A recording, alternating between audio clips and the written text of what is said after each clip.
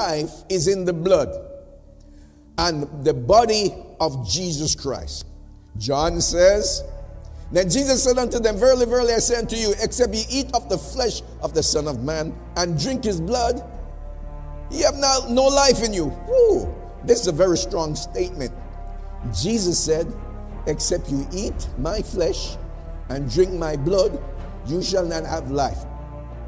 From that day, the Bible said, many of his disciples depart because they didn't want to eat his blood and drink his flesh.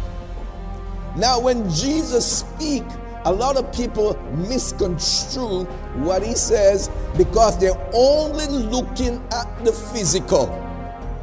For example, when he came the first time, they were expecting him to set up a physical kingdom and take over all the rules of the Romans who have been oppressing the Jewish people. But Jesus didn't come to set up a physical kingdom.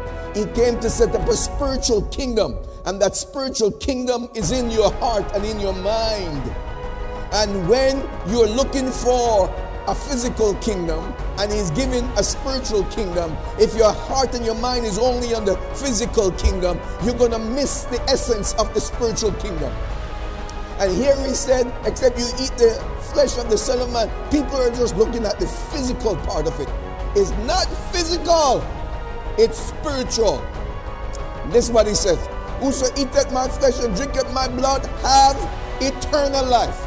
Eternal life is not physical. Eternal life is spiritual. Whosoever eateth my flesh and drinketh my blood have eternal life.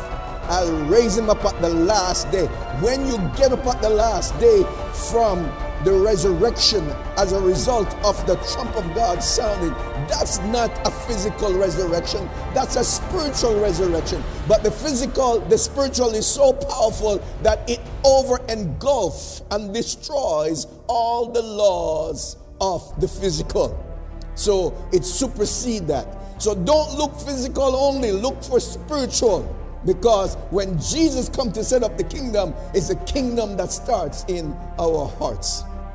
He that cometh unto me shall never hunger. So if you're thinking physical only, how many years or how many days can you go without food?